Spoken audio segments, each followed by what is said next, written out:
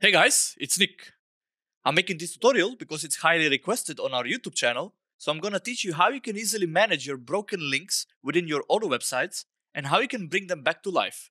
Both the non-working URL that you had and the current one that you have.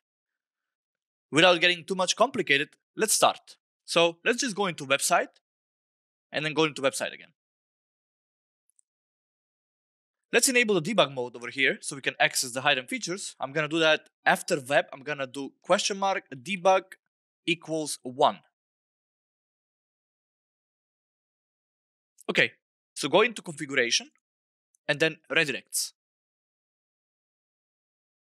Now here, it's really simple.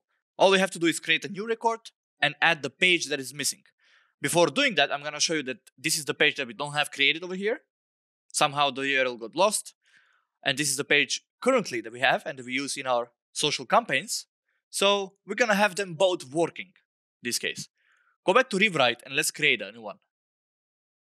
In the name, let's use the name of the page. Website, you have to choose the website that you have, obviously. For us, it's simplify-erp.de. The action is the most important one. Here you have to choose 301 moved permanently.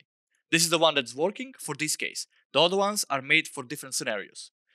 Have it active, have the sequence to 0, and here, most important, from the URL from, you have to do copy the one that you have, which is not working, to the one that you have, which is active at the moment. So I'm gonna save this. I'm gonna refresh the page.